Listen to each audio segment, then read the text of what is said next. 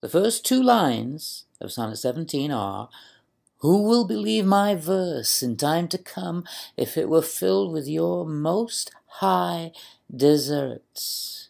What was the most high building in the world during the Renaissance? In fact, for the prior 4,000 years at least? The Great Pyramid, of course. And where was it? Well, in the largest desert known to man at that time, the Sahara. It continues, "Though yet heaven knows it is but as a tomb." The Great Pyramid was thought to be, and still is today by most, a tomb for the pharaoh Khufu, but Shakespeare seems to be hinting that its true purpose is hidden and shows not half of what we assume it to be. In lines 11 and 12, he continues, "And your true rights be termed a poet's rage." True is a mason's term meaning to make level or square, 90 degrees. A right angle is, of course, precisely that, 90 degrees. Now think of right angles, and most of us can't help but think of Pythagoras. Here's a 14th century woodcut. Note the spelling of his name in Greek, Pythagora or Pythagoras. The Greek letter upsilon, second letter in the word, is actually pronounced e or u. And indeed, he's telling us that in A Poet's Rage, Pythagoras. And stretched mitre of an antique song. Now, this is always emended in future versions of the sonnets after the original to stretched metre. They say, well, the printer made a mistake. No, he didn't make a mistake. This was very deliberate. Mitre. Stretched alludes to the derivation of the word hypotenuse, the side opposite the right angle of a triangle. It comes from the ancient Greek hypo, meaning under, and teno, meaning I stretch. Stretch under is hypotenuse. Mitre is another mason's term for a joint, usually of two 45-degree angles that form a true right-angled corner, 90 degrees.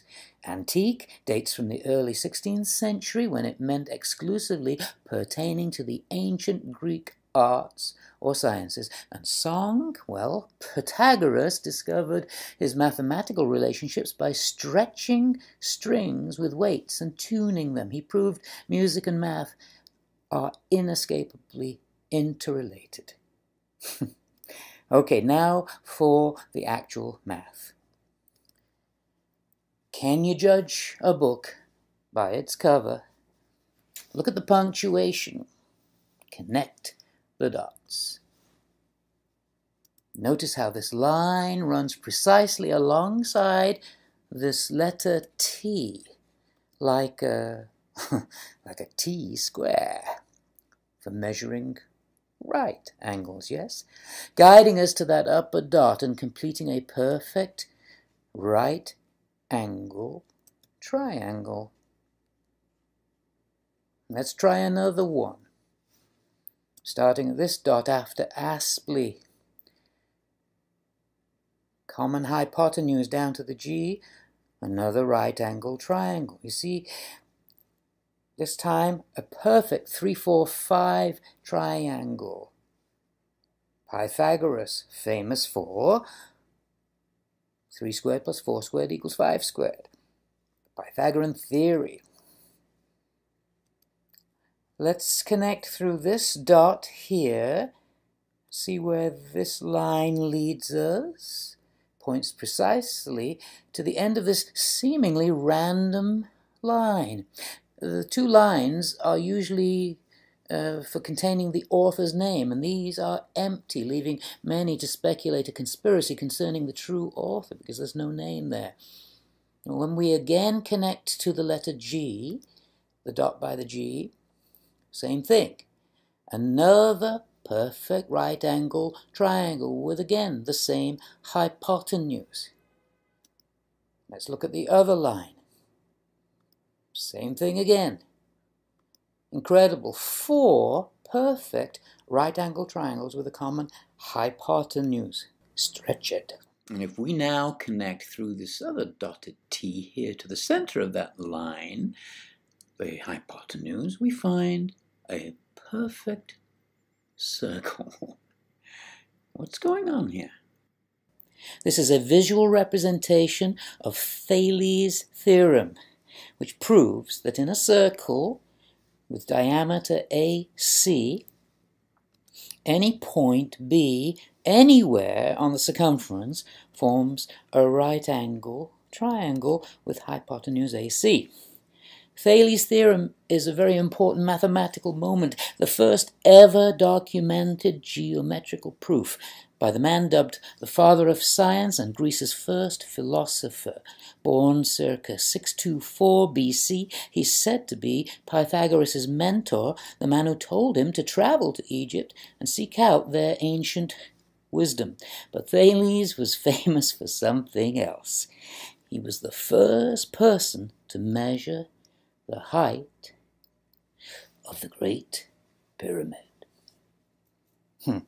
Now, to do it, he must have calculated the slope angle of the pyramid, yet he does not record it, and we have no record of this measurement until about 200 years after the sonnets were published. So what else do we have here?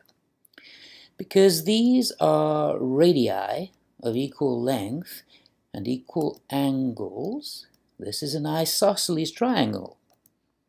And so is this, and this, and this, 5 of them. Now if we skip one point here at the bottom, we have another 4 of them. And if we skip 2 points here, we have another 3, and finally we have another 2. Altogether, 14 perfect isosceles triangles, all radiating out from this one central point of this circle. And if we measure the angles of these triangles, add them all up, and divide by 14 to get the average, it comes out to be 51.635 degrees. Now we know today the angle to be 51.843. That means that this is about 99.6% accurate. But this is by no means the whole of the story. The mathematics is just a little bit more complicated. You've already seen from other videos that the points on the circle give us these various math constants. The reason that that's even possible is that the size of these dots at G and imprinted are much, much bigger than the other dots here. And there's a reason for that. It's simply geometrically impossible to do what John Dee has done here without making those dots bigger, so that the hypotenuses of each of these triangles vary ever so slightly from each other. And therefore the angles of the hypotenuses are minutely different from each other, and thus the angles of the isosceles triangles that are formed are going to be affected by that tiny, tiny difference in the hypotenuses. It amounts to about 1/4 of a degree to maybe 1/2 a degree. Well, summed to the previous sum, that means this is going to go minutely up, and therefore closer to the actual Great Pyramid angle. But honestly, at this point, I think it's superfluous to say that that's an intentionality.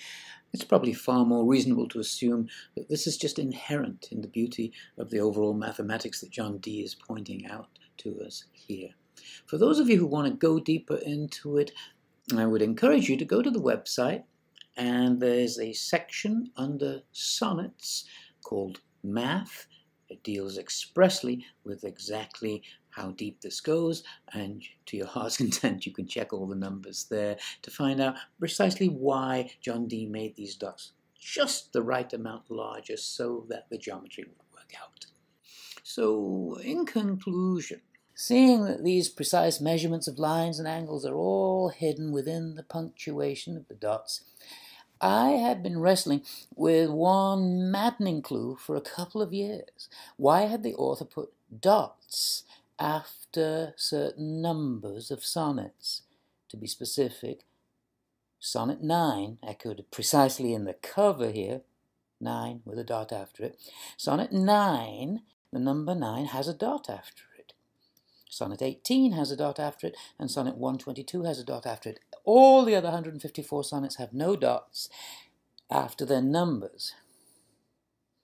Now, 9 made sense. It marked the very center of the Procreation Sonnets 17 base, so makes sense, it was structural. 18 made sense as the start of a new level in the pyramid structure, but 122, I just couldn't see it. I didn't know what it represented.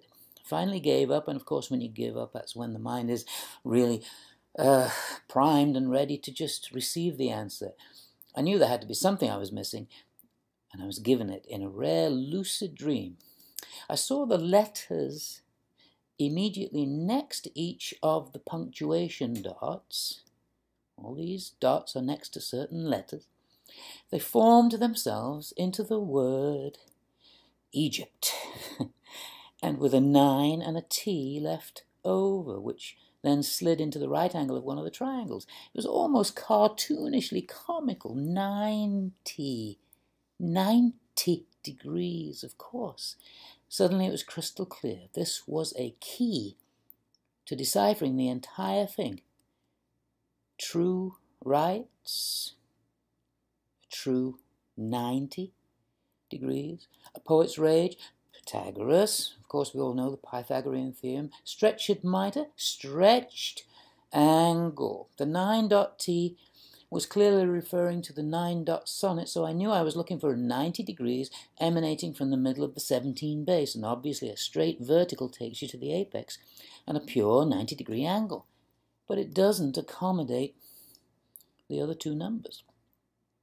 And aligning with number 18 makes it clear that we're wide of the mark for 122.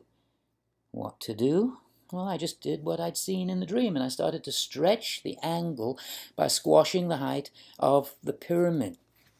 Clearly there's a point where the angle becomes a perfect 90. And after that you've gone too far, and it's simplicity itself. And just stretch it back.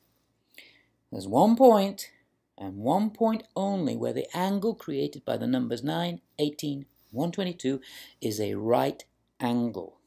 And that means there's one height, and one height only, at which this works. The bard is telling us any old triangle is not good enough. He's precisely chosen these numbers and locking in their position at the very point where they produce 90 degrees, locks in the side slope angle also, which happens to be 52.2 degrees.